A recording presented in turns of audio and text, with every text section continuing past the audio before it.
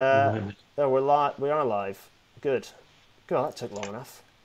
I think we're okay. I don't know what's going on. I think the internet's being a bit funny at my end. Maybe we've had some So issues today. I'm looking at a thing. It says waiting for Gareth Dennis. Yeah, it does say that, doesn't it? Why does it say that? We're live. We should be live. Um,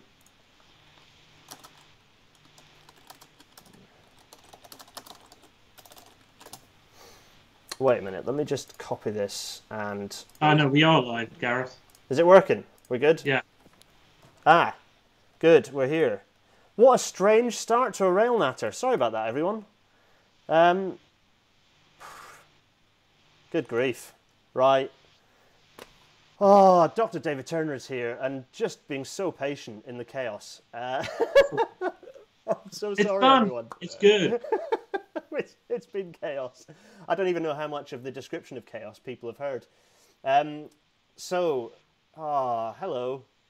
Hello, everyone. Hello. I know everyone's saying it's okay if we go over on time. No, because the whole point is if we focus, trying to focus on creating a nice, compact hour.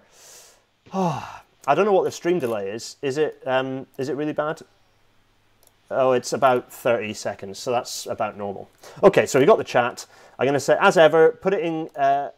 If you at me, I'll see your question. So if you at me in, or put at me into it, and I'll see the questions as they come up. Today we are talking about beaching. Are we talking about the man beaching? Are we talking about the thing beaching? Let's see. We shall wait and we shall see. Well, we shall wait and we shall see in about 30 seconds. I'm going to get OBS back up so that I can actually control the production quality. We have Dr. David Turner here. It's Dr. David Turner week. Direct from London. Direct from London. In our London studio, Dr. David Turner, railway historian, and my very dear friend. Who was on? Who was watching? I know. Hello. Who was watching Railway Architecture last night and enjoyed Dr. David Turner coming up and telling us about beer and railways? For some of you, it might be familiar because David talked us through some of those things. I think in Rail Matter back in episode 4, 5, 6, 5. Yeah. some of those numbers. Crikey, we're in 12 already. We're smashing through the double figures. Next week is 13. Ooh. Unlucky for some, although technically this is our 13th episode, so we've had the worst start. We had the worst start of any rail natter as the technology all fell to bits. So 13. You know, some lucky for some. Right. Anyway, enough of this waffling. David is here. I don't know. We don't have drinks, proper drinks. I've just got water. I don't even have a cup of tea. I've got an old mug that I finished earlier, but that's no good to anyone. It's empty. I've also got a cycle computer and a finished jar of honey. So that's finished rather than finish. You know, these are the. I have Terry Gervish's official history of British Rail. Excellent. Railway. So we're all set. Right, that's all we need. We're 7 minutes in. I knew this would still go on, even though I thought it was going to be compact because I've spent about 50 minutes putting the slides together. Anyway, right.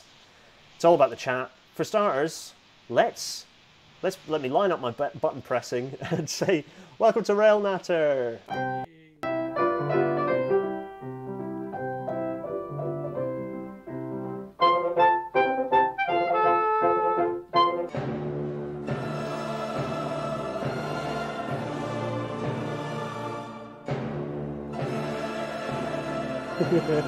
What's funny about this bit?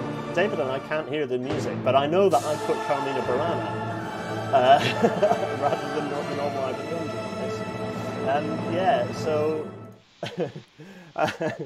Yeah, Carmina Burana there. In fact, the reason I put this hoodie on is because I was singing in that performance of Carmina Burana. That was my first ever concert performance with the Edinburgh University Music Society. So, yeah. Anyway. You're a singer, Gareth. I sing baritone, yeah. I sing bass when needs to. You know, at the end of a tour, second bass. At the start of a tour, maybe I'll skip up into tenor. Should get together and do a song. Yeah, anyway, yeah, we're here to talk about beaching, and we're going to start. I mean, we've done all the intros, so let's crack on with the slides, shall we, and see where we end up. So, first of all, we're going to start with the news, or rather, we're going to start with last week's news. Yeah, so this was the news last week. That's kind of a continuing saga, really, of the current Department for Transport having a bit of a, or rather the current administration, shall we say, having a bit of a fixation with the idea of reversing beaching as a force for good. Now, as a few of you might have noticed, I railed about this when they first announced the money, because they announced £500 million.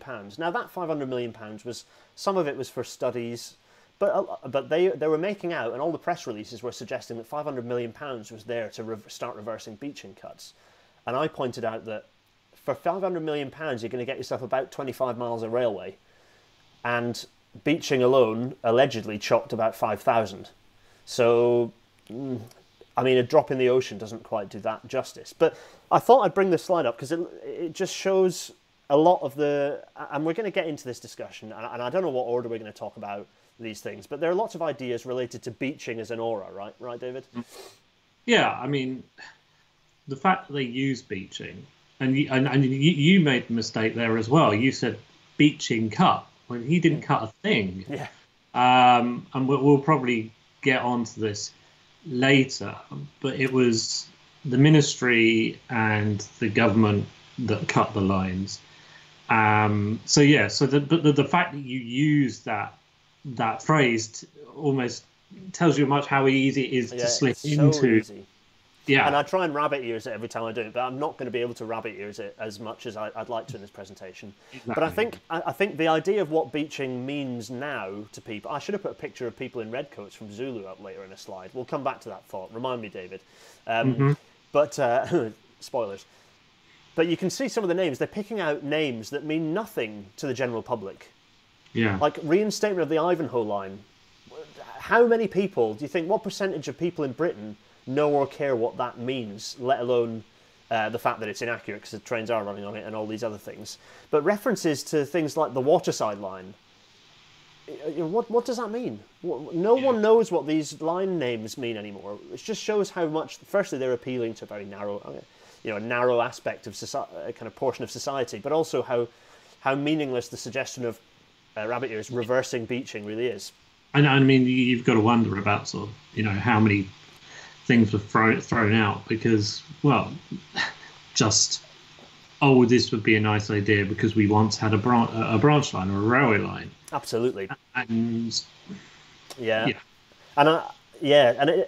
Right. Okay. Let's next slide this one because I think So this whole presentation is not. We're not going to talk in detail about lines that you want me to reopen or that you think should reopen. All the people who are on the chat right now who think that and want that to be what this is about. There's going to be another rail natter in the not too distant future, which is going to be titled something like "A Guide to Better Crane Easting," which is where we'll talk about the idea of reopening lines, or rather, what I like to say is, don't think about reopening lines. Think about where we need new lines. And if there happens to be a bit of old railway line on that corridor, great, make use of it. But we need to get out of the idea of reopening old railway lines for the sake of it, because frankly, the country's different, and we're going to get to that. So this whole presentation, this whole chat, this whole rail natter is actually going to be about, inverted commas, reversing beaching and how meaningless that is. And maybe some of the other myths related to beaching and some of the enemies, beaching as an idea, and we're going to maybe do a Scooby-Doo on a few of the baddies in this process and how perhaps they weren't the baddies that we all think they are. Anyway, right, so reversing beaching, what does that mean? So here's a nice big orange image with nothing on it. It's a nice big orange screen. I'm going to shove up these were the beaching cut proposals as part of... Well, okay, tell you what, let's get our faces side by side. Dr. David Turner, tell me what this thing, the inverted commas beaching cuts, what were they? Tell us about it. So it was a report. Towards the end of the 1950s, the idea of closures on a large scale. So railway closures have been going on since, well, even the First World War. About 1,200 miles of British railway line were closed in the interwar period, and there's some good evidence to suggest, or one academic has made the case that, so companies like the London North Eastern Railway, which were struggling in the interwar period, despite what the propaganda might say, should have been more proactive in closing railway lines, because some of these lines were just, you get a drop off, a decimation by buses in the interwar years. Move towards the post-war period, there's about 3,000 miles cut in the 1950s. I think that's about right. And what you get you get the modernisation plan, which is so I'm going to be clear here now that a lot of this what I'm going to say tonight comes from my reading of Charles Loft's very good work, which I'd recommend to everybody. Terry Gurvich's, Dudley and Richardson's. I don't study this period myself, but I do teach it. I study the earlier period. But the argument that is made by Charles Loft is that what you get in the 1950s and late 1950s is a sense that the modernisation plan, which was a political tool, it's a way to subsidise British railways the government really didn't want to intervene into sort of to be seen to be subsidising the state nationalised industries. So it's a way to address concerns over labour relations and pay without having, and BR's deficit was huge, or was significantly growing, without actually having to directly subsidise. The prospect of modernisation would bring the railways to surplus, and this doesn't really work, and it goes through a couple of reappraisals. The modernisation plan is arguably a bit of a mess, and in the late 50s this genesis of the idea, or the sort of emergence of a stronger idea of closure, comes onto the fore. And then in 1963 you get this report published by Dr. Beeching, and we'll go into unpack that. And this proposed the closure of a massive swathe of... it's 5,000 miles, 2,300 stations. And the clear thing is it proposed, and what actually was proposed was not carried through. A lot of what was proposed was not carried through. There were lines that were closed that were not in the report, and there were lines in the report that that weren't closed. Yeah, so there was, which shows, I mean, even on that level, it shows that there was a huge amount of governmental politics at play, local politics at play. So the idea that the technocrat, who was Beeching, had come up with this list, he'd offered the information with okay, there are all the arguments about Dickey surveys and all this stuff. Yep, fine, I'm sure there were. But the reality was, I think he had a fairly short period of time to collect a lot of data. He made the proposal, and then government had to do, the ministry and government at large had to do something with it. So we'll go into the details of I'm sure we'll touch on it. But that's, you asked me what the fundamentals were, and then we get this closure process. Yeah, definitely. And it's worth pointing out, so the modernisation plan was, it kicked off in 1955, was a huge multi-billion, even then, pound investment in the railway, in the British railway network. Post-war, it's falling to bits. The idea was this modernisation plan would be like a rocket up the backside to just magically modernise it. And it was, you don't have to say this because you're more bound by academic rigour. I can say that it was a catastrophe. It was, very little good came out of it at all. There were a few points of light, but it was just a mess. You know, well, the idea of commissioning huge hump marshalling yards, for example, massively expensive infrastructure for bulk loads in little two-axle wagons that ceased to exist a few years later. You know, it's... Yeah, I mean, part of the dimension to that is that it's not... It's something that, like, BR is pulling things that have been... Some of the sort of ideas for them have been before the Second World War, so it is a lot of, it's a very complex question, because the 1955 report is not a plan. A plan is being generous to it. Yeah. It's a collection of ideas that they thought would, over 20 years, solve the problems, to bring BR back to solvency. And it did have some good things out of it, but what it did, and it's not entirely BR's fault, I think, you could... I'm not so in favour of Charles Loft in saying that it's much more of a political failing because it wasn't monitored, or it didn't receive the ministerial rigour for some reason. I think I've got his argument there. There were managerial failings within BR. partly in sort of in response to the 1953 Act, which decentralized BR. But sorry, there's something going on now. But I think that there is this plan that was it was quite rushed. It was quite, and then you have two reappraisals, and there's a reappraisal in 1959, which actually is whimsical. You know, they keep setting the time frame back. It's done by BR, and the Treasury looks at it and goes, "Well, that ain't gonna work." You know, you're in fairyland here. Yeah. So it's serving a political role because the government in the 1950s is using the railways as a handmaidens of other. This is a phrase it's frequently it's a handmaidens of other policies to say keep pricing. So you control railway rates and you control prices, control weight or sort of reduce industrial unrest. You know control things in that domain as well. So the railways are sometimes being used in that way.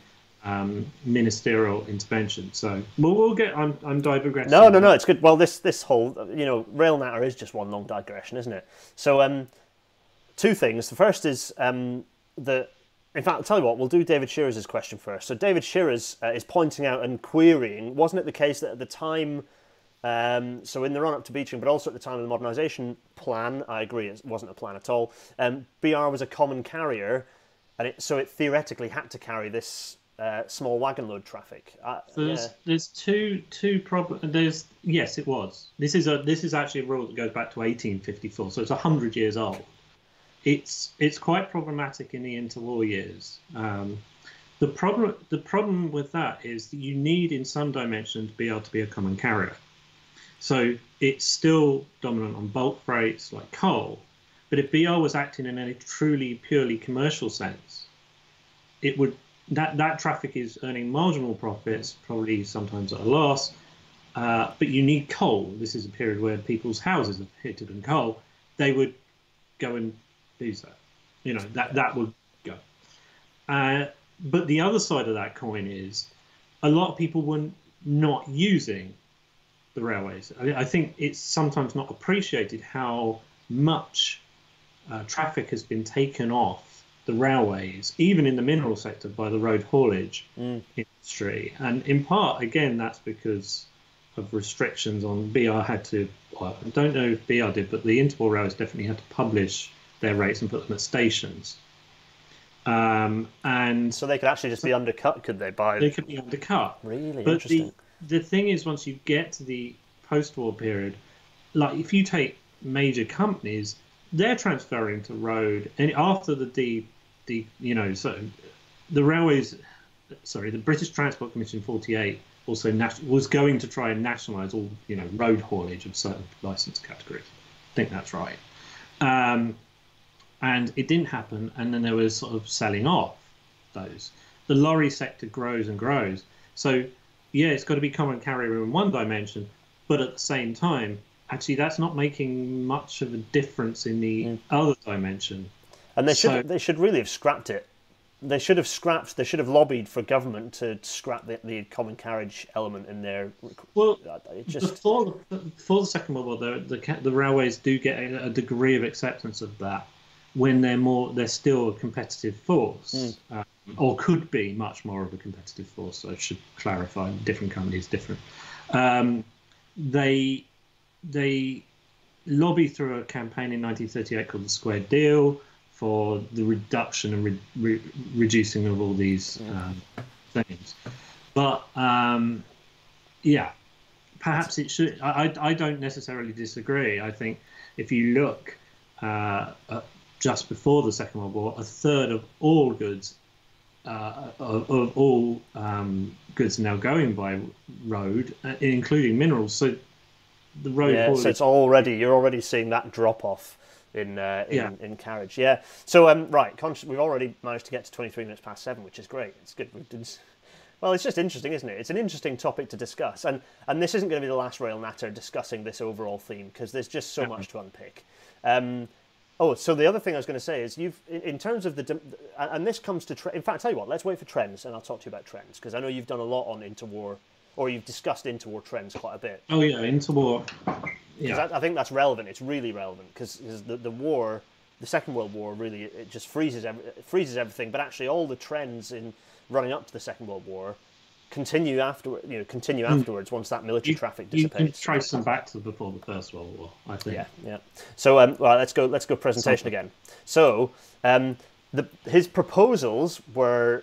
So what he put in reshaping Britain's railways, it involved that scale. But actually, if you look in total, the total loss, and this is from, so basically this is the net reduction in network from its peak to its lowest point. So the lowest point was in the 80s, I think, and the highest point was in the 1910s, I believe. That probably accounts for some of the new bits that opened up in the early 1900s, but there wasn't much really at that point. In any case, you went from over 20,000 miles down to, well, to be honest, down to just under 10,000 miles. Yeah. I think we've got 9,000 or something miles of railway left now. Yeah. So you can see there was a lot more to the reduction of size of the UK railway network than the inverted commas Beeching. Mm-hmm. And well, I mean, the thing is, Beeching cuts. I'm going to doggy it. Go into the 70s, and it's. But how far from the report do you classify as, So it's. But as I said, closures were going on before Beeching, and in fact, a considerable amount, about the same amount, was closed on the pre-Beeching days, as in, just in the years after. So it's almost like saying Beeching was the point at which there was an appreciation of cuts is actually not the case whatsoever. Yeah, it's almost like just a continuation, really. So David Shepherd asks an interesting question, which I think maybe we'll get onto shortly. David has asked how many of the tweaks to the Beeching plan were down to people shouting enough to scare the government away from closing specific stations. If you haven't got an answer to that one immediately, I think we can get on to chat about it later. But do you have any immediate thoughts on that, David? Well, it's to give you one answer to a national picture is quite interesting, and we'll get on to the fact that hardship and things. There's a sort of narrative that hardship wasn't considered. Well, it was, and the campaigns generally did not.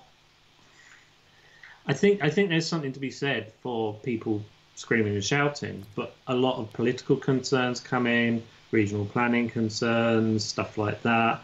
A lot of Beeching was convinced not to include some London lines in the plan, even though so that immediately there you've got a consideration of local concerns. There's also the development of planning systems that also impinge on. So there's all these factors inside government that are determining the nature of cuts sometimes. And as with any project, because it was the development of the report was a project. As with any project, the output is only ever as good as the quality of the scope. So if you have a scope that's pretty fuzzy, but you don't have much time to sort of shore that up as a client, in this case, the British Railways Board, you're going to have areas that seem like they've paid more attention to the long-term needs of a region compared to others. But we're going to get onto. So I think if we skip on to the next slide, there we go. Right, this picture. It's a picture paints 1,000 words, right? Yeah. And actually these maps aren't quite right. I think there are some mistakes in either, but they give a general feel for the change in network from kind of. As we've said, 63, which is when the report was published, the Beeching report, 63 is probably about the midpoint of the rate of line closures. And I've got a graph that I literally created 3 minutes or 2 minutes before we went live, which I think shows the trend. Hopefully, which is in here if it hasn't broken. But you can see that there are major gaps, and those gaps have fallen on the regions. So. Glasgow actually didn't do too badly, but has some pretty major cuts. London does not suffer many cuts at all.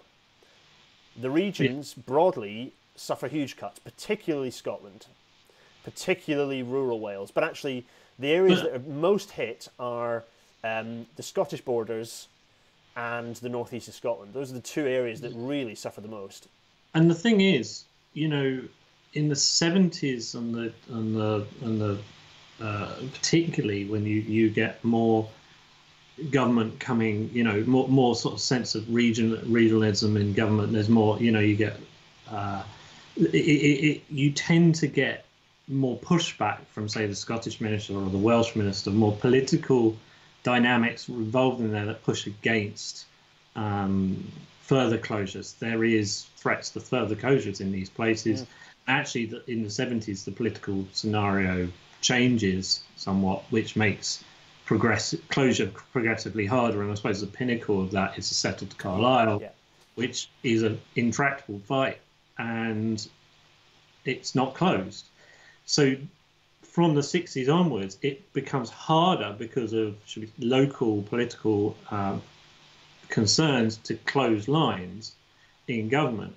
There is, you know, there is a reluctance to alienate voters, especially in these places where there's, you know, might be marginal seats, and, you know, so I think it's interesting that 84 map.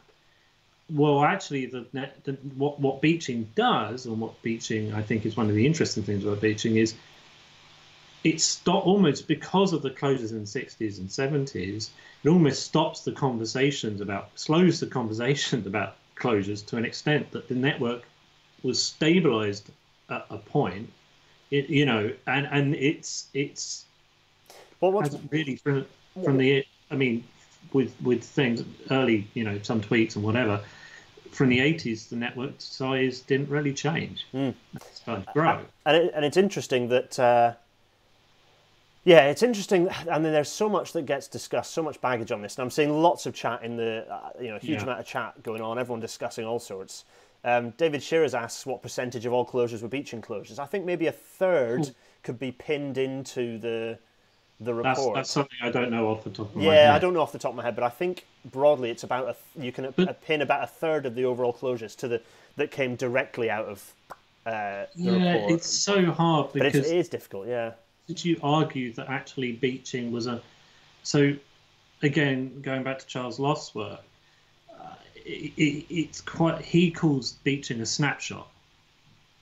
He calls it a snapshot of work in progress. So there is a sense that Beeching didn't look at other matters. He didn't look at transport, but that is actually complete opposite of what Beeching wanted. Beeching, there was a committee called the Special Advisory Group in 1960, and it's usually held up Henshaw's Railway Conspiracy, which I recommend to my students to read, because I'm not to shape their opinions. I do not think that it's a book which it sets out with the premise that there was conspiracy and tries to. That's my view. However, it's usually held up because it was secret. It was secret. The findings were secret. It was held up. Oh, it was planning for closure, and, you know, it was an underhand. Well, it was secret because it was an embarrassment to the government. Yeah. There were rifts inside it. They didn't want it out.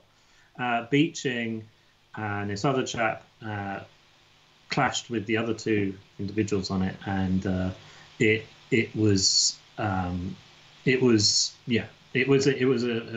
wouldn't have sat well. And my concern over Henshaw's argument is that this is all revealed in Terry Gilvish's 1986 history of British Railways, and then Henshaw repeats the thing in a later edition more recently. So that's a concern over his arguments. But Beeching is pushing in that for a holistic study of what the railways do, what transport does, how transport works. And that's part of a broader development of transport policy and thinking, modernization of transport policy. Again, this is Charles Loft's argument and thesis, a broader appreciation of transport policy in this period. And one of the issues here is, if you think about the railways get taken over by the state in 1948. There is a reliance on the railways up to that point, and after the modernisation plan, the Treasury starts going, well, hang on here, this is problematic. Where are the figures? Can you justify the figures? And in line with what's going on generally with the nationalised industry, it's like the National Coal Board, it starts to modernise its sort of planning and thinking, and around transport policy, and the ministry starts to do that as well, the Ministry of Transport. So this is not a situation where they would have perfect knowledge, and actually Beeching turns around to BR and goes, where are all these figures? And BR just doesn't have them. And the statistical problem of British Railways and what statistics British Railways collect and how they collect them and what they tell people is a debate that's been going back to the 1890s. But the railways, I think, didn't collect the information Beeching needed, and so what you get, and it's sort of knocked off by the presentation, which is to present it as a technocratic finished product to, should we say, overcome political image issues. But actually, it's a snapshot of work in progress, and this is why you get that notorious survey, which says, "Oh well, we were here," and people said, "Well, you didn't count the summer months." Well, Beeching was on he was under a political sort of, he needed to get it done, done in time, but also the point about that is if you've got some places which earn half their revenue in 2 weeks, it still doesn't mean the line is making a profit. It's not even the work, but not even the benefit of funding it is enough to, you know what I mean? So, and this comes back to a major issue the railways had. In fact, our first ever evening where we met, we chatted about data management and data collection, and it was in the context of the railways. I think it was the LNWR actually that we talked about data collection and the fact that it might have been it was one of the railways that you know very intimately well. And the North Eastern Railway was very enamoured with American statistics. It's held up as a leader. Ton mile, it developed ton mile, which railways didn't generally keep. They didn't keep anything. They were just useless with data. But like broadly, like there were a few points of light, as I said, the NER, but by and large, the theory behind that rubbish. You've got in the period when you've got this data needs to be processed through thousands upon thousands of clerical staff. By the time you've got the statistics, they're actually, for day-to-day decision making, they're not very. That was the argument. I'd like a bit more research on this, but the argument was that they're useless. Not really sure where I stand. So you've got bad statistics that aren't well kept, that aren't necessarily that useful. So there's no incentive to manage that data set anyway. And frankly, employing the clerical staff to manage that data set wouldn't have been worth its time. We're in a different world now where it's very easy. Excel spreadsheets can pile up as much as you like in Great Minster House. That fed into the idea that. Sorry. Yeah, that just fed into the idea, the problems that, and the snapshot idea is very. I think that's a really key one, and I think that feeds into the conclusion of this whole piece. But the thing with this is that the Ministry of Transport is at these periods they are. This is the problem with this whole discussion on Beeching. It's not to do with transport. It's sometimes, a lot of the time, to do with what happened to the railways. And one of the things the Ministry of Transport is trying to do in this period is get a handle on transport trends and transport flows and transport developments. Now, what do you do as the ministry when you've got car usages skyrocketing, lorry usage is skyrocketing, and you'd start trying to predict these figures in the late 50s.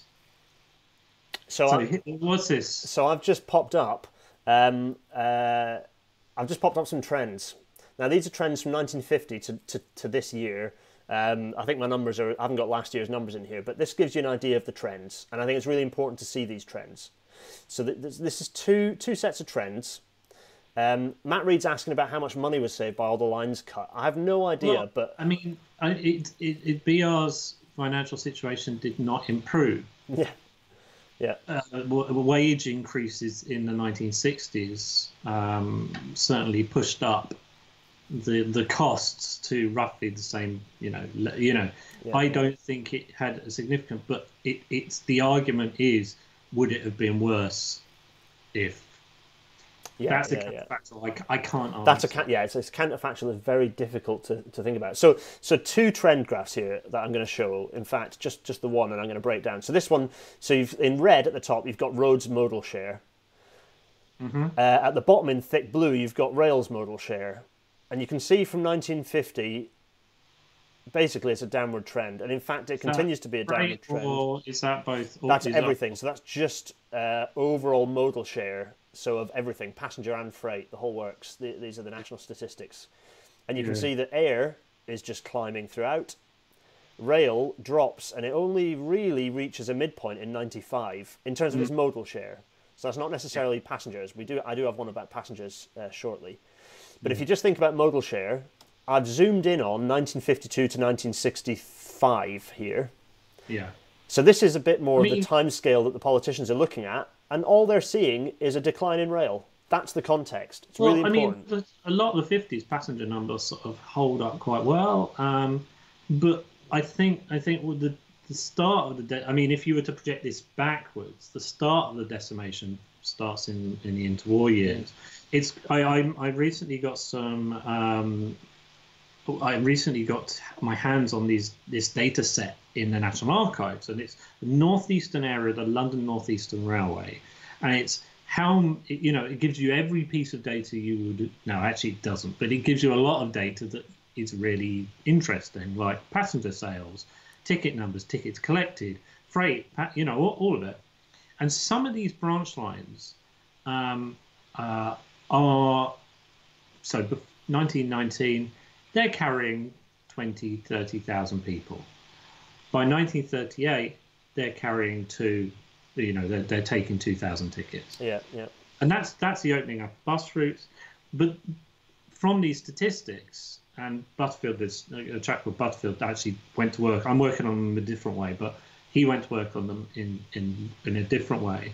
And he worked out that in 1938, 7 northeastern districts are earning 50% of the revenue from those stations. There are 500 odd stations, and 7 are earning all the revenue. Yeah. So the patterns you see that come out in the Beeching report are actually replicated by 1938 in the case for where we have the statistics. So let's quickly jump back now to this graph that I very rapidly made because it says chart title at the top there. You can see really pro.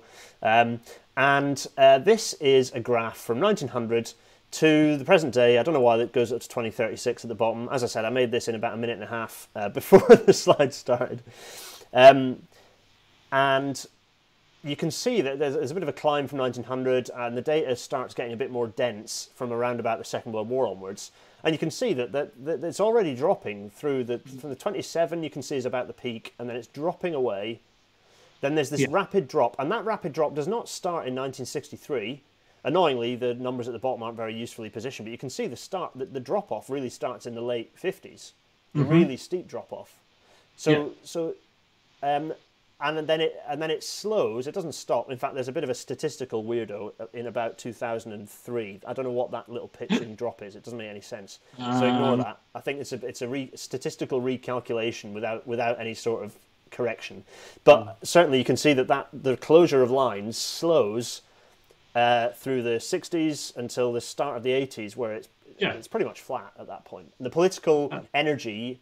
The capital has been spent by both sides of the houses, and the energy goes out of the idea of closing railways. Yeah, I think it's... The other thing is, let's not sort of just... I think it's important to recognise that there is a report that is released in the same year as Beeching called the Buchanan Report, also commissioned by Marples, and also is trying to get to grips with the transport. It's called Traffic in Town, and it's dealing with the transport problem. Both of these reports are the ministry trying to get to grips, or are reflective of the ministry trying to get to grips with transport policy and transport, trying to understand how we project, how we think about transport, and what happens. What this report actually does is how is the motor car going to disrupt our social way of life, and those sort of feelings that the car is actually not a good thing. I mean, let's be clear, many people saw it as a liberation, a symbol of modernity, a status symbol, and loved their cars. They also might have loved the railways, but they loved their cars.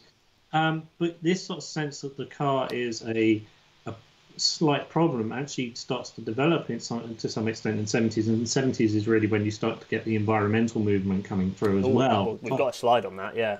Yeah. So the life is sucked out of the closure momentum, in part because of that, in part because it becomes harder, in part because of a range of factors in the political environment. Yeah. So I'm conscious of time, so I'm going to push us on to right. Okay, I'm just going to remind myself what's going on. Okay, so firstly, as a local zoom in, so we've got this map. Let's zoom in locally to the northeast of Scotland, where I grew up, and you can see the extent to which.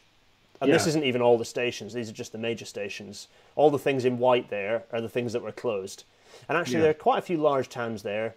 But, and if I skip forwards to this map, and this just shows England because I couldn't find a decent image of Scotland, this map shows depopulation. Yeah. It shows that there are bigger things at play than just the railway, just the narrow field of view of the railway. And this is something that we all need to get better at in the railway. It's really fascinating, actually, because urbanization has been a feature from before the railways. I mean, you can trace it back right even into the 18th century and maybe even before. But and when the railways came to more rural areas, it actually stopped out migration, or it slowed it at very, But yeah, this sort of movement towards cities and, shall we say, towards the southeast, the sort of drift of the population, the economic activity towards the southeast is evident in the 60s as well. Of course, it's pronounced to a much greater degree now, but the number of people living in rural districts declined. So yeah, and undoubtedly had a role to play in reducing traffic figures. Britain was changing. It was a changing nation, and it's not like this is one forcing the other. There will have been an extent of railway traffic, freight traffic reducing a little bit. So companies running fewer passenger trains. So local areas change. It's such a complex network of feedback. It's not just depopulation, close railways, or vice versa. This is a hugely complex web. But the most important thing is it's not just about railways. There's a bigger world going on. And actually, okay, so we'll come back to that slide. In fact, we'll go to this one here. I'm going to go back to this order is dreadful. But the point being, this is the M1, I think. Yeah. Here is a motorway, and this was seen as the future. Yeah, so I think there's a sort of sense of one of the things that people sometimes, they say Marple's the road builder, and he was. Marple's Ridgeway was his company. Now there he is. There he is. He looks suave. He was a bad, crooked man, but actually in this particular theatrical setting, okay, so he was bent for a variety of reasons, but in this context, that's suave, go-getter. I'm a doer. But he had not received any payment from Marple's Ridgeway since 1951, and he sold his shares on becoming Minister of Transport. Now he tried to sell them initially in a way that would allow him to get them back after he left office. Now, again, I'm quoting from, I'm going to go back to Loft here. He says, the problem was seeing that as a sort of dodgy dealings. And we know he had some dubious dealings after he left, I think. But the problem with that is he had no inherited wealth or no wealth to fall back on. So his argument, Loft's argument is, it's not unsurprising that initially he tried to do that, to get, in a way, sell back his shares. Yeah. Long short of it, he sold them off. Actually, that's not really very important, because the minister before, which I think was Wilkinson, he had already initiated a massive motorway building, road building program. When Marples takes position, rises to his throne. Minister for Transport, the ministry is already is at that point pushing for 60 million road building program and increasing it to 90 million. And that's big money. In today's money, that's we're talking Even about sort of before. hundreds of millions of pounds. So, yeah, Marples was an enthusiastic road builder, but people were buying cars. There was a huge congestion. This is the period where predict and provide comes through. There's huge congestion.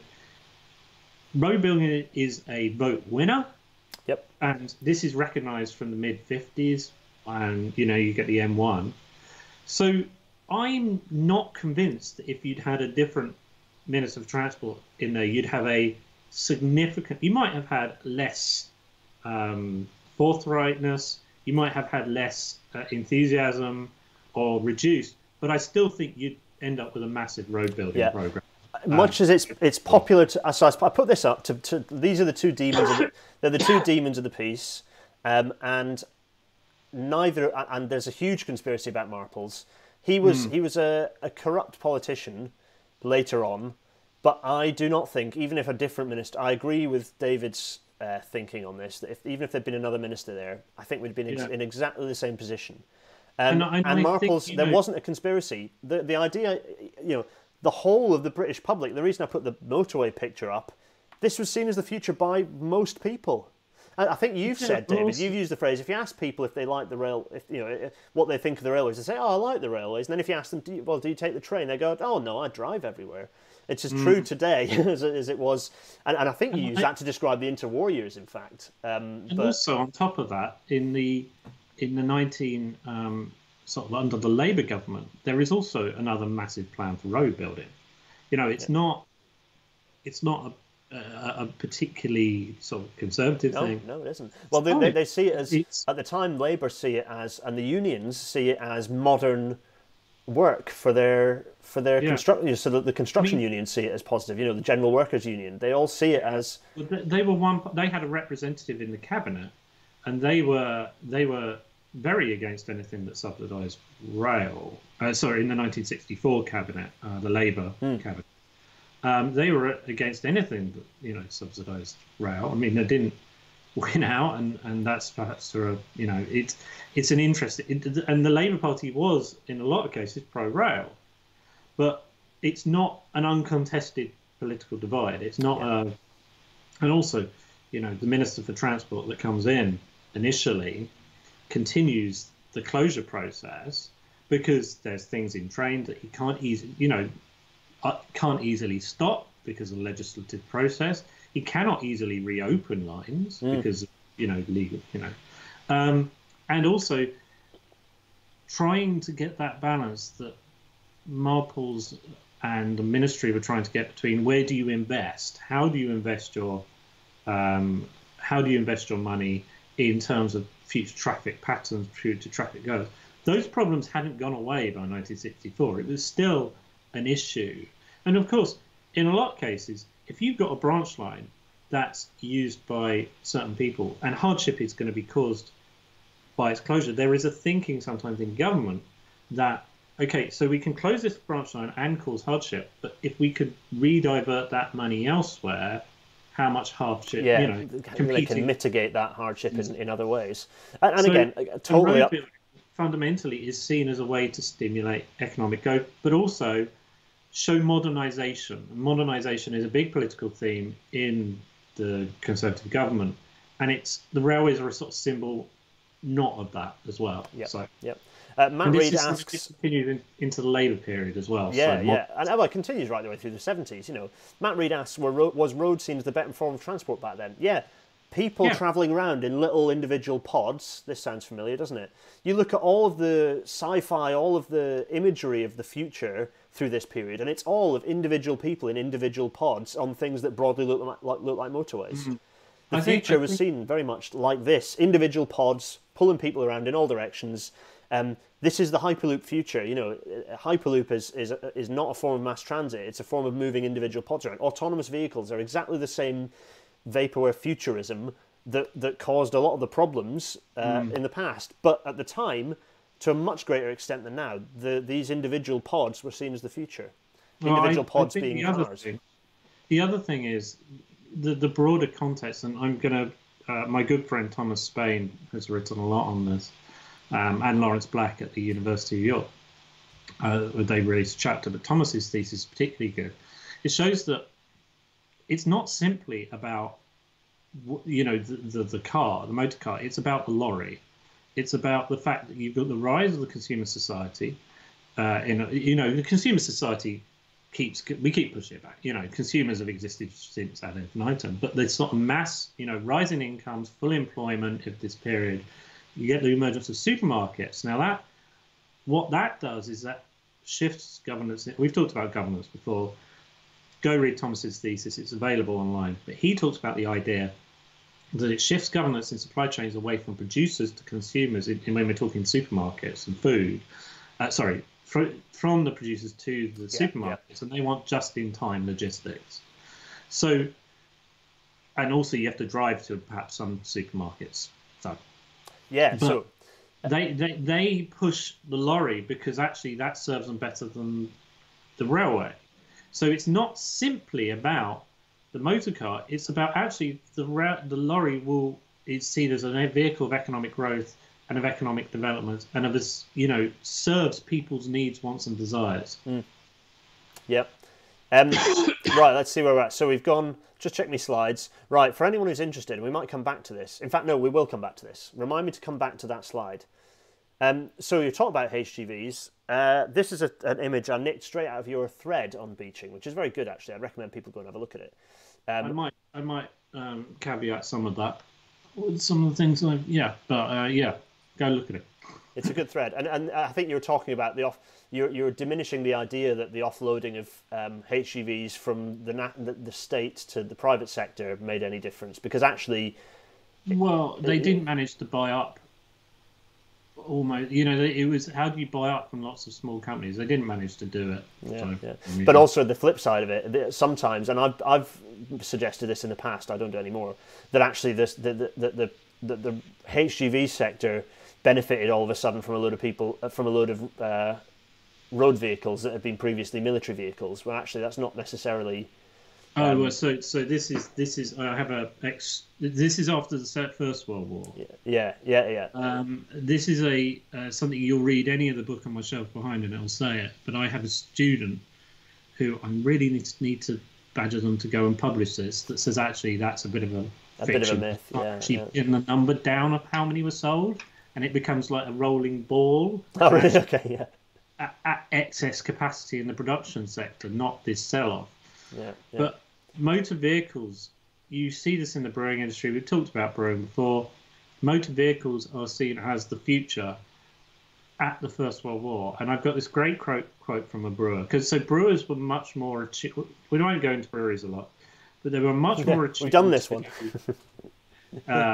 The motor vehicle being a utility, the lorry, because there's no unladen weight. So you're sending out beer full and you're bringing it back.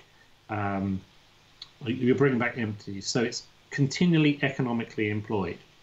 Unlike if you just delivering a product and you come back with nothing. Yep. There are conversations in the World War I era, just before. It's not a matter of when the motor lorry comes to dominance. It's not a matter if, it's a matter of when. Yeah. Right, so here's another picture. Now, points... Wow, you've done some work there, Lo. I put some work in, yeah. These are almost, not all, but almost all of the transport ministers since the Second World War, actually. You can see there's Marples is number 4 in there. But his predecessors, both of his predecessors had in fact, the guy who's looking kind of suave in a sepia photo, the second one in, he initiated the motorway building program, I believe, on a national scale. Which one? Oh, the Boyd Carpenter. Yes, I think it's Carpenter. He convinced the government of the need for it, maybe the Treasury, and he wasn't there for a long time. The chap after him there was 4 years, and he was an evangelist for road building. So, yeah, it's these chaps who are actually not to blame. That's the wrong word. And again, it's that thing when you've got so many people being able to afford to buy cars for the first time, especially as this incomes rise and they lower down the spectrum, it becomes a political win. Yeah. If congestion. So the reason I put this up is because generally it's the people in the top line that often get maligned about closures. But as we've already talked about, this was just the way Britain was going. So actually, yes, in hindsight, it's frustrating that we've had all these closures. But actually, we cannot necessarily blame the ministers of the time, because it was just the way the world was going. But also, However, they were trying to deal with this problem which they had no capability. We've the benefit of hindsight here. We can get upset that lots of railways were closed in the past. We can get upset that the line of route was not protected on all of these lines. We can get frustrated at this, but this is not useful energy from a sustainable transport activism perspective. The people who you can legitimately get angry with are probably all of the ministers on the third line in this slide. So these are the late stage Thatcher and not just Thatcher, sorry, but the late stage major transport ministers, and then of course the Blair transport ministers, who I think are probably the biggest villains of the piece, because they're a new Labour government and transport was just not touched through that period. Anyway, we're not going to talk about that in great detail, because just to qualify that, there you go. If you take Prescott's Transport 2000, it's quite an ambitious idea to do a holistic, but it's overtaken by things like the petrol the cost prices, the protests, and it was dropped and disappeared very quickly. So what you've got, of course, the debate between number 10 and number 11, it's sort of taken over by, shall we say, a pragmatic trying to balance all the interests policy. Yeah, there's very much a preoccupation during those years, and as we're going to go on to the next, so we were going to play Cluedo on this and see if you can name them all. How many people can people name in the chat? A few. Yeah, I'm seeing a few names thrown around. Yeah, I see a few names thrown around. Well, maybe people can screenshot this and send us, and you get prizes if you can name all of them. I mean, the reality is you just go on Wikipedia and find that they're all their names, but maybe I'll dish out prizes anyway. I'll dish out points on Twitter. Right, so we've got this reduction in network size, but I wanted to contextualise this with, okay, if we're going to find a villain, so we've decided that these two, much as they get maligned and blamed, aren't necessarily the villains of the piece. That actually, a lot of these ministers, as we've said, are beholden to the politics of the time. At what point is there a threshold where we do know better? So we've talked about the fact that hindsight's a wonderful thing. What is the threshold at which we do know better? And that is what this slide is about. And this is a slide that I took from when I was talking about the skills gap in electrification a couple of years or a year ago. So this is my timeline for where we do know better and where we do know that the motor car isn't perhaps the future. 1979 is when the World Climate Conference, is basically the first meeting of the WMO describing the idea of, it's the first real structure where the WMO suggested that climate change is a thing that humankind, is influencing. And then 1988, I think, is the first meeting of the IPCC, so the International Panel on Climate Change, a UN panel, I think, isn't it? Even Thatcher in 1990 makes a pretty rousing speech about the idea that we need to stop, we need to start reducing emissions and start doing something about avoiding catastrophic climate change. And then I think in 1996 the EU then they start legislating for the idea of human-made. I mean, I'm quite happy to say man-made climate change, because let's face it broadly is man-made, not human-made, but human influenced climate change. So there's a timeline of us knowing better. So you could certainly say by 1990 we should have known better, and by that point we should have started really investing in railway infrastructure. And okay, in certain things we do, but not on a massive extent. And Thatcher is still proposing massive road building programs at that point, although by that point they'd started petering out again. But in any case, we were still building roads. In 1994, the Royal Commission on Environmental Pollution, a very important Royal Commission that was entirely disbanded by David Cameron's government, they released their report, Transport and the Environment. And they had this sentence This is broadly their conclusion. I don't know if you know about this one, David, but I think it's quite an interesting. No, I'm not. I'm sentence. not. Personally, I'm not familiar with that one. But it doesn't surprise me as a statement. So the Department for Transport, the department has failed to provide this country with an effective and environmentally sound transport policy. So that's 1994. Oh yeah. So that's quite cutting, and that's 94. So by 94. There's no excuse for us not to be doing better things with public transport policy. So I'd say that the threshold is probably around about the early 90s, where you move from we're a product of of public whimsy and understanding. For a report like this to be coming out, the dial is turned, the opinion is starting to change, and different things should start happening.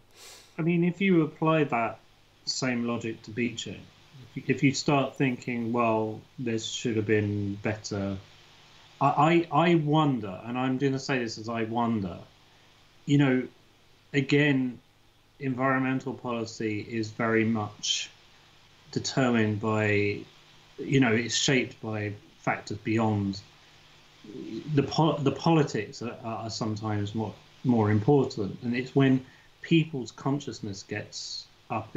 When was Swampy?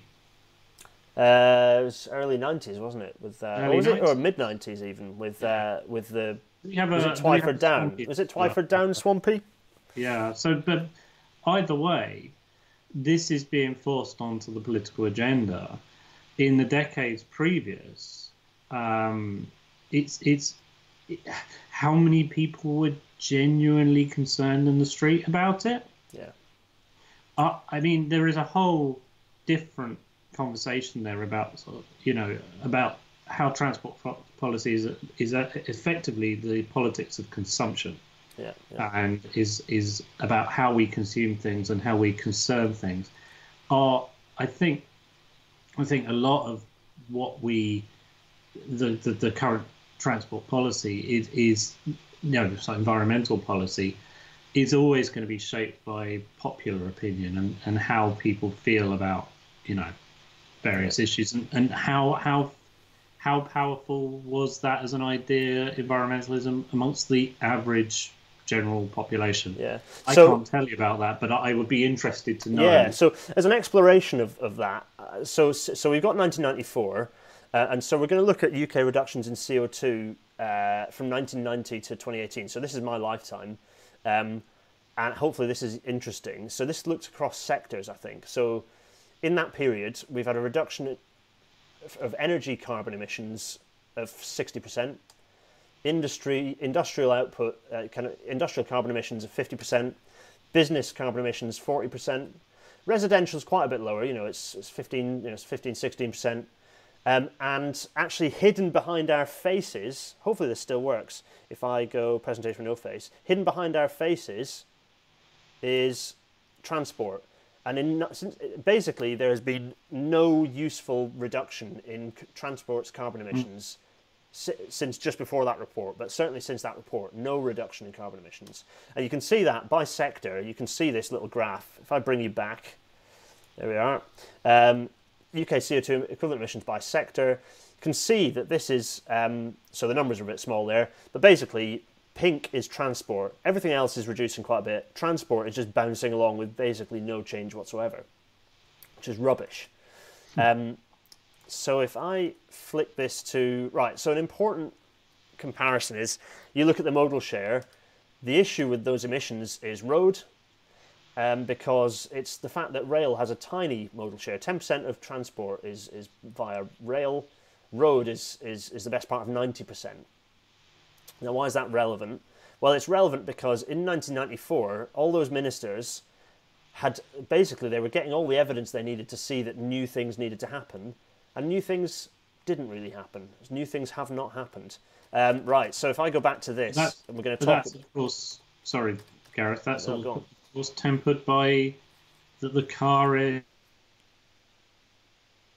great as a symbol of, 90s, of status, of mobility, of independence. It's about all those ideas that people value the car is only, it's not they could have acted, but that electoral pressure is so high. Road usage is considered now. It's kind of changing. We are seeing people being more skeptical about the motor car. But it remains one of those things.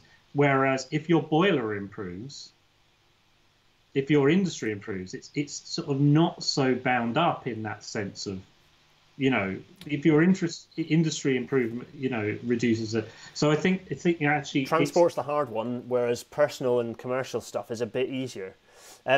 So conscious of time, because we've already smashed an hour, which I kind of plan not to happen, as I always do. People have pointed out, in fact, Ben Mole, sorry if I'm pronouncing your last name wrong, has pointed out that actually those reductions in CO2 emissions are largely because we've exported all of our CO2 emissions to China. Yeah, it's a point I make quite regularly on Twitter. When people people go, oh, Britain, there's no point us reducing our carbon emissions because we're always going to be less than China. They're going to create, and India, they create so much emissions. That's only because throughout the latter half of the 20th century we exported all of our manufacturing to China, and they burn coal to generate all their electricity. So we have exported all of our manufacturing, large volumes of it, all the things that say made in China on them that I'm surrounded by here, all of that has been generated using the most grotty form of coal possible, exported from Australia, burned in China. So yes, I agreed, we can make a massive difference. But that's a digression. So I've come back to this graph, because I want to explore this. Success is the wrong word, but I want to explore the kind of what happened during and after the reduction in railway mileage, the railway network mileage. Mm-hmm. So we've got two trends here. On the green trend is passenger density. So that's how many passengers are the railway is carrying per kilometre. So how many people are all shoved up together, stood on the railway line, if you like, being moved around. And that's that's how many thousand passengers per kilometre. And on the right-hand side, the blue trend is the per capita daily distance travelled in kilometres. So you can see in the 50s, we've got around about 2 kilometres, for everyone in the country, we've got about 2 kilometres a day being travelled. Now, the reason I use these trends is because they take account of population change, and they take account of the network change, the reduction in network length as well. So actually what you have here is quite a nice way of looking at, independent of network length and independent of population, what the trend is for travelling.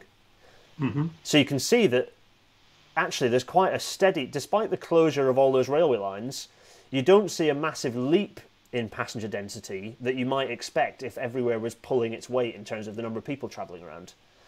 So there's quite a steady rise through the 20th century, and actually that makes more sense from an economic perspective. In fact, some of those dips generally, in fact, all of the dips you can see, the big spikes there, generally coincide with. Let's bring your face back, by the way. Let's bring you back. Hello again, David. Hello. Those dips coincide with recessions. So those drops coincide with recessions. Other than the recessions, you can see there's actually just quite a steady trend of people travelling more. I think one of the things that, again, I'm going to keep going back to him because, as I say, it's not, it's worthwhile reading Charles's work. He suggests, if I recall, that actually the network gets to a much better size for what we needed to do. Yep. Of course, there were a lot of lines that were duplicates. Yep. And there were a lot of lines. The Grand Central Railway is an interesting case. Perhaps we could have used some of it. I'm not a rail expert today, but even when it was built, Sam Fay went to control the Great Central. He went to be general manager, and the director of the company he was working for, London South Western, advised him against it on the basis of, I'm their banker, I know they will go bankrupt. Yes. So there's a lot of duplication of lines, and another academic, Mark Casson, I'm not sure the methodology is open to a lot of criticism, but he suggests that if all the places served in 1914 had been served with the optimally efficient, and there is the problem, optimally efficient network, a different network would be built, which would have been, in terms of mileage, something like 8,000 miles less. So you would have served everywhere that was served in 1914 with 8,000 less miles, and cost a quarter less capital. Yep. So that, for me, doesn't necessarily prove that there was. It does, in all cases, that there was excess. Yeah, and the network retrospectively very easily. No, the network was built in just a frightening sequence of chaotic surges, with very little any strategic planning whatsoever. Not really, no.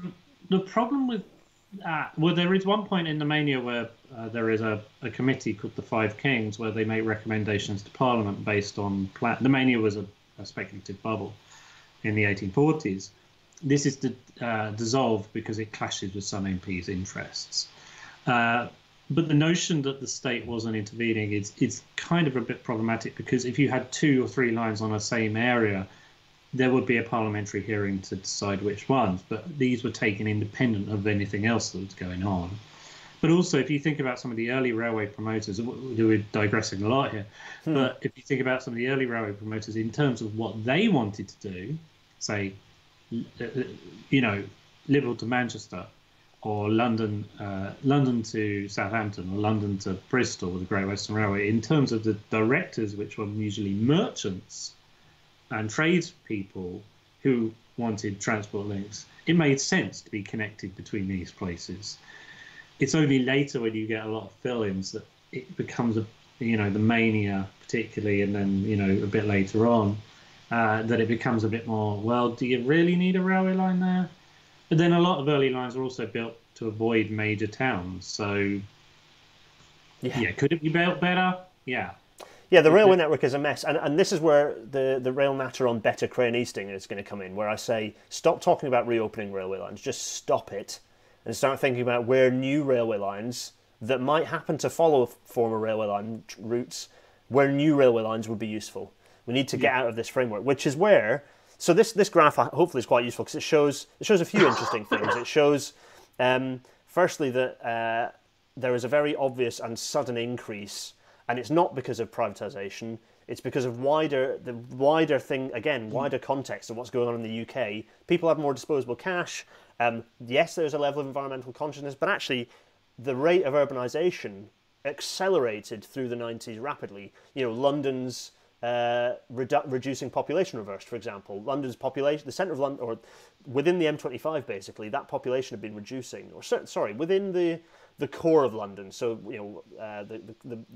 the actual city of London and the wider area around it, but the core city area, the population was reducing, and it reduced through the 50s, 60s, right the way through to the early 90s, I think, and then that trend started reversing, and I think a lot of and that happened in a lot of our cities. Formerly, you had a depopulation of the centre of our cities, and that reversed in the 90s. And that really is the reflection of public transport works best in cities. That is broadly where this rapid acceleration comes from, not from any kind of radical restructuring of the railways. Because let's face it, the railway in 1993 and the railway in 1998 look pretty much exactly the same.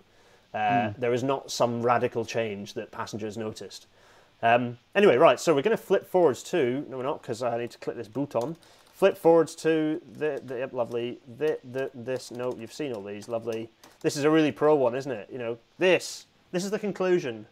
Stop referencing Beeching. Stop referencing Beeching. So for everyone on the feed, stop referring to Beeching when you talk about the reduction in the UK's railway network. And even stop pining over the fact that we can pine over the fact that we reduced our railway network. There's a lot of... We've talked about this, and maybe there's another one to discuss, but there's probably a lot of... there is a huge amount of nostalgia wrapped into this idea of Beeching, which is what the Conservative Party are currently tapping into with the news that we put at the start. There's a lot of nostalgia, a lot of feeling of pining for empire, all these sorts of weird things wrapped into it. I was, for probably last time I'm going to reference Charles, but in his book he makes a very good point. One of the things that... There are two things. There is a strand of English thought which very much sees the branch line as part of idealized rural aesthetic. But there's also an idealization of the pre-World War II period, when you've got Mallard, you've got Coronation, Scott, you've got all these wonderful trains that by the standards of the time are actually internationally behind the times. Yeah, they're the past, yeah. Whereas the period of the railways after is seen as a period of decline for the railways. But you move forwards to the 70s, you've got the world's fastest high-speed diesel train. You've got the APT, the technological. You've got intermodal freight that Beeching actually introduced. You've actually got some really modern stuff going on. Yeah. Yeah, palpable feeling about that period of one of decline of the railways. Actually, you can point to some fantastic technological advances, and that contrast is interesting to think about and unpack. And we touched on it a little bit. Well, I touched on it a little bit on the APT episode about some of the things that we think about at that period. David Shepherd asked, does reopening a Beeching railway make planning permission easier? So yeah, using former trackbed does make a lot of things easier. It doesn't just make the legal process easier in some cases, but not all. But it also makes it a little bit easier when you're dealing with locals, particularly long-routed locals, because if there's been a railway there before, it's a little bit easier to convince them that there ought to be a railway there in the future. So there's. I mean, we're going to talk about railway lines that ought to be reopened. No, we're not. We're going to talk about new railway lines that happen to be on a corridor where all railway lines are, on the Crane East episode, and I'm sure on much more episodes in the future. And in fact, pitch me your Rail Natter episodes for things you think ought to have railways that don't, and you can join us on a Rail Natter and talk about them. But one of the things I always love is this argument: why didn't they keep the railway lines? Why didn't they, why didn't they preserve the trackbeds? Well, firstly, if you sell a lot of stuff on it, it recoups quite a lot of money. Yeah. A lot of rolling stock was paid for in British Rail days by selling off bits of land. Some of them railways, some of them railway triangles, some of them bits of stuff that the railways owned that didn't do anything with. I mean, it's quite interesting that after the Labour government got in '64, they convinced Beeching to hold off selling off. He was still chair of the British Railway Board, to convince him to stop selling off certain bits of line, but only delaying it because he wanted the money back. But if you close a branch line that's served by 15, you have a train where each day there are 15 people going each way, and then you try, and I'm going to say try, to provide a bus. Why do you need the trackbed? Well, that's the thinking of some people at the time. Yeah. And you can understand it. If it's the past, what use have you got for that land? Yeah, what use is that land for you? Yeah. This is at a point where the Ministry for Transport time horizon goes up to about 1980. Their projections of road usage are exceeded dramatically by the mid-60s. So if you've got incomplete information and modelling. Anyway, so I'm digressing. No, it's fine, and we're all right time-wise if we're in for the hour and a half, which is invariably what's going to happen. So the whole conclusion, and hopefully it's one that David agrees with, because I didn't want this to be me putting words in your mouth. You've joined as a useful historical context to my ranting and railing. So thanks for joining us, Dr. David Taylor. Railing, hey. But the thing that I want everyone who's watching, and this includes people who watch later, hello to you, and people listening on the podcast, hello to you as well. Stop referencing Beeching, okay? Stop it. Stop it. Is that your last word, Gareth? And shout at anyone who doesn't. Right, no. That's that's the book, people. Wait, let me get you side by side. Here he is. So that's the book, Last Train. Now, he's got an academic book, which is a bit denser. But that one you could probably get it for pennies somewhere, and it's really worth the read, and it's really great. And Charles is a great. I don't think he's an academic anymore, but he's done some really great work there. Yeah, it's worth reading up on it. And so the conspiratorialism, much as I know it's easy and nice and satisfying and feels nice to play into it, doesn't really stand up to historical scrutiny. There were bigger things at play. There are. I'm not just drawing on Charles' work. It's Terry Govich's work and Dudley and Richardson's. Why does policy change? But I think Charles is the latest research on this. So exactly. So now, what am I going to? What we're going to do? We're going to get back to this. Oh, the standard stuff. Yep, we're on the podcasting platforms: iTunes, Spotify, Google Podcasts, and the blocky one. Yes, I do need a QI Klaxon video with the word beaching on it. Thanks, David. So, for everyone who's listening, hopefully we described what was on screen reasonably well. If we didn't, then shout at me on Twitter. So next thing. So some plugging of Dr. David Turner's stuff. Firstly, I know you've got Mike Esteban on next week. Espester. Where have I got Esteban from? Sorry, Mike Espester is on next week. Yes, he is. And I couldn't find his picture, so I put our one up. Okay, so Mike's going to be coming on, and he's doing some work on railway worker safety, and especially sort of before the Second World War. He's a historian of health and safety culture and health and safety and regulation and development, but he's focused on the railways, and he's going to be on Monday on my show, just talking about his project, which should be brilliant. And if you want more of me and Dr. David Turner chatting, but also with more drinking, because we drank on Monday. We haven't drunk anything tonight. What a disappointment. Then also you can re-watch the episode that we did earlier in the week as well. So there's lots of transport history chat to be had. I'm looking forward to the Mike one. I think that'll be really good. Also, as went live at 7:00 this evening, is this. So my good colleague Emma Wells, she teaches so I teach the MA in Railway Studies with the University of York. Still spaces available, people. Emma teaches the postgraduate diploma in parish churches and the MA in English Buildings History. So she's an architectural historian, ecclesiastical mainly, and she'd worked on pilgrimage. But she and I decided to pick that one spot, which is in the Venn diagram of our academic interests, which is ecclesiastical architecture and bits in railway posters, and that's up on my YouTube channel. That's a bit like this. That's just a chat where we look at stuff and point at things and talk about it. It's like I like chats where people point at things and look at stuff and chat about it. It's good. So as ever, if you want to have a say as to what Rail Natter themes they're going to be, well, you can suggest Rail Natter themes to me on Twitter. Make sure you use the hashtag. I can follow those suggestions and I write them in a list. But if you want to prioritise which ones appear next, then you need to follow me on Patreon, because that's where you can get a link to the spreadsheet which has all the future proposals in it, and people vote and all sorts of stuff. So that's where you want to be. But you can also chuck me pennies to allow me to keep doing stuff like this in other forms.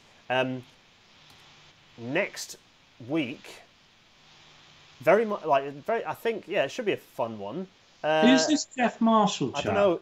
Jeff Marshall is just some guy. So he's a guy. I've heard of him, I think. He does a couple of things here and there, I think. Jeff Marshall is going to be joining us for a Rail Natter, talking about all things underground. Am I going to add a link to Dr. David Turner's YouTube channel, is what I've just been asked by David Shepherd. You can find it on Twitter fairly easily, but also I'll link it underneath. Yeah, search Dr. David Turner on YouTube, you'll find it. Anyway, so Jeff Marshall, off of many stations, all the stations, is going to be joining us, which should be fun. Jeff and I haven't met before. We've never chatted before. We've DM'd each other a few times, so it should be nice to meet Jeff. So that should be fun. And I think the chat will go crazy, and we'll probably have a lot of people watching, because I know that Jeff has like a religious YouTube following, talking of ecclesiastical things. So anyway, that should be fun. So all it remains really is for me to say thank you so much, Dr. David Turner, for joining us this evening. This was as much chaos as I expected it to be. As you said, a friend of the channel, I should come back and talk to you about something else at some point. We've got. Well, I do one of the. I've decided stupidly to do these weekly, which means that at what point do I run out of thoughts? I could, at some point after my table, maybe for Christmas. I much prefer being the guest, actually, just as an observation. But never mind. Yeah, it just feels frenetic when you're running it, because there's stuff going on everywhere. My new desk will help. I need to get a new monitor. Anyway, This has just been. This was the first of probably quite a few Beeching episodes. We're going to get more Beeching people. Andrew White's going to join us to talk about Beeching in a few weeks as well. That should be fun. Everyone, thank you so much. It's been so fun. Dr. David Turner, it's just a joy. You're a friend of the show and a good friend, and I'm looking forward to escaping so we can actually have real beer together. It's real beer, but it doesn't look like it. We need to be in the same place and buying it from the same bar. Your tap. That's it. Yeah. All that remains is to say cheerio. Cheerio, everyone. Cheerio. Bye.